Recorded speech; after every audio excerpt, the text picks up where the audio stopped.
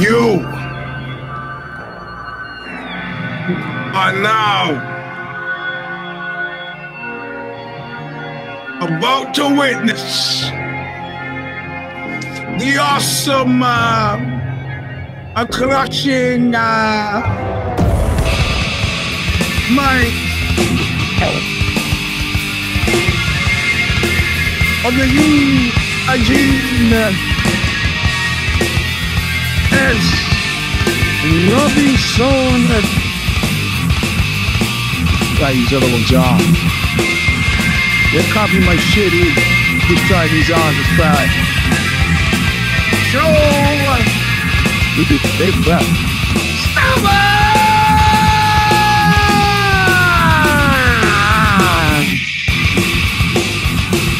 Welcome, my friends, to a show that's seemingly never going to end.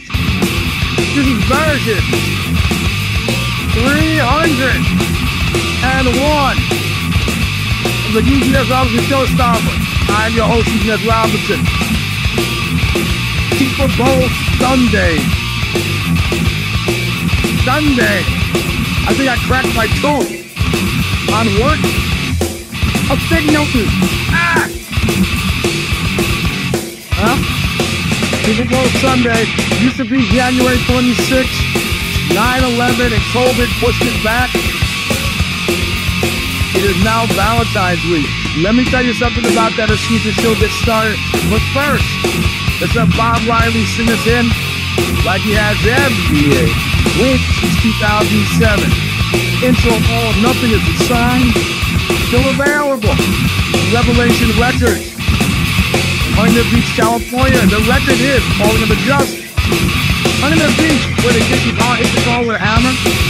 It's in the death of the nightclub. And they run your mayor pro tem out of town on a rail so they can open up a substandard restaurant in Western Florida.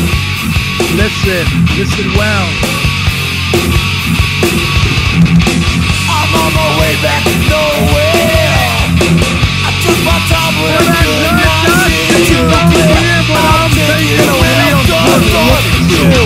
Now I'm taking a real good look at your face. I'm on my way back to never.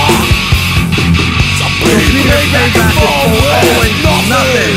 Welcome, my friends, to a show that seemingly never ends. Got a tight schedule today. Going to a play with the kid, getting the kid some culture.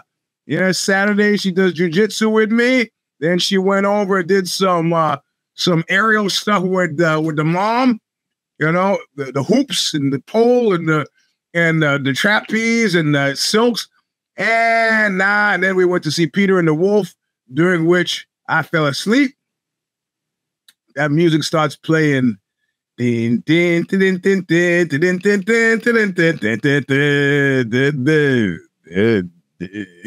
I was gone. And now it's another play. Expose the kid to culture, keep the kid away from the TV. That's the plan. So this show will be supposed to start at 15 minutes late. I might end the show 15 minutes early, but you're here. Let's get up.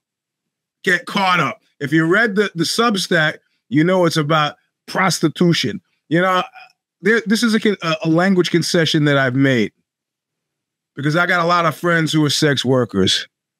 So we had to go through that. You know, like prostitute has kind of a pejorative feel. You know, hooker. Nah, it was named after a guy, right? Hooker, hoe, whore. These all have pejorative. So I've had to make a concession. Yeah, I had to make a concession.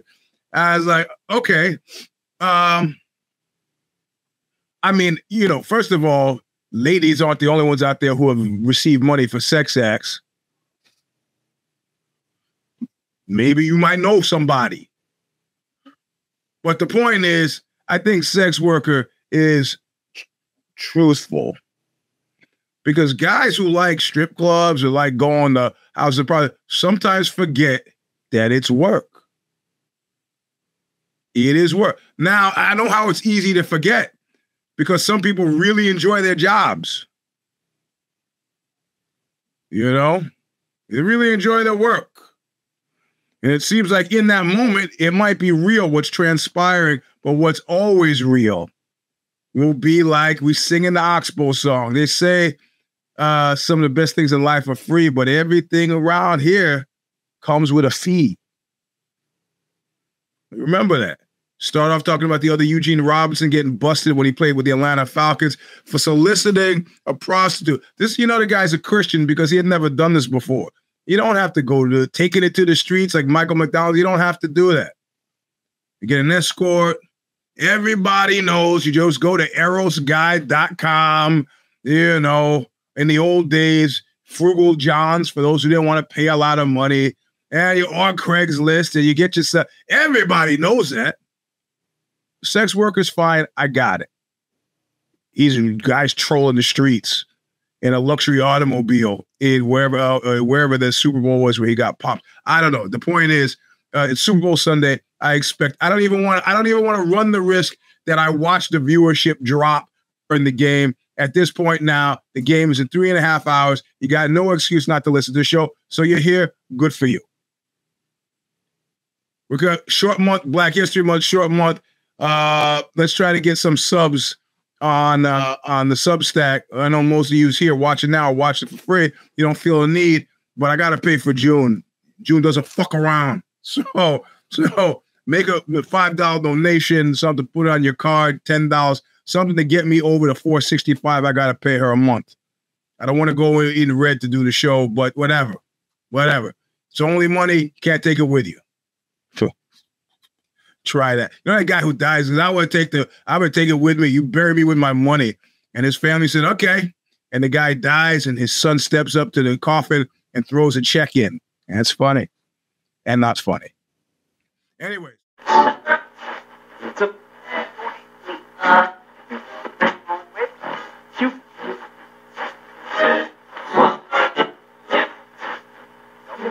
To it.